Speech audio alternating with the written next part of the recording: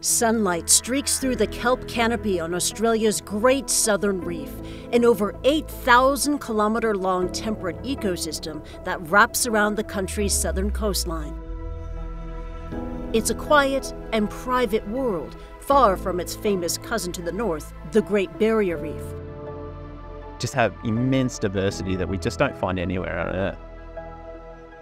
70 to 80% of species that we find on our reef here are unique to the Great Southern Reef. They're not found anywhere else.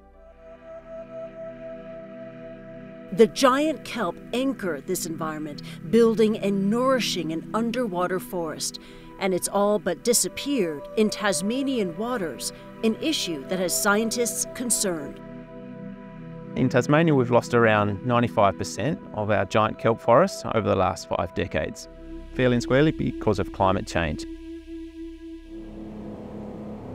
In the capital city of Hobart, marine ecologist Scott Bennett sets out to the mouth of the steel-grey dormant river, searching for a healthy canopy and a chance for the species to survive. We've had that strong selection pressure from marine heat waves and warming over the past 5 decades. So those 5% that remain have been through a lot already. And it's our hope that the resilience in that remaining 5% that hold the key. Back on shore, scientists are taking a closer look at the hardy survivors, hoping to unlock their secrets. So we're trying to understand through genomics what it is about those individuals that allows them to withstand these warmer temperatures. And then we will take those individuals and in the lab we will breed new kelp that carry that trait of thermal tolerance.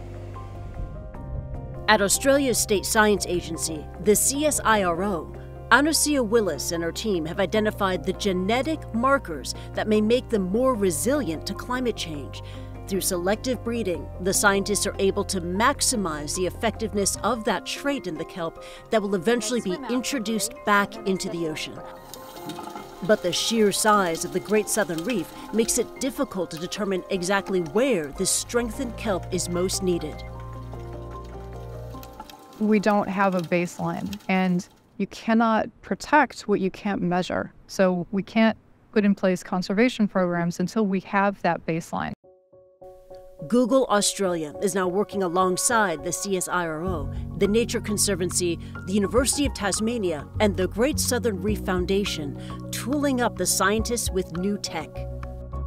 For this project, we're analyzing 7,000 square kilometers of satellite imagery, which just would have been incredibly difficult to do with traditional computers. Google's geospatial technology is creating the first ever map of Australia's giant kelp forest. Researchers will then use the company's AI tools to analyze the kelp that has survived.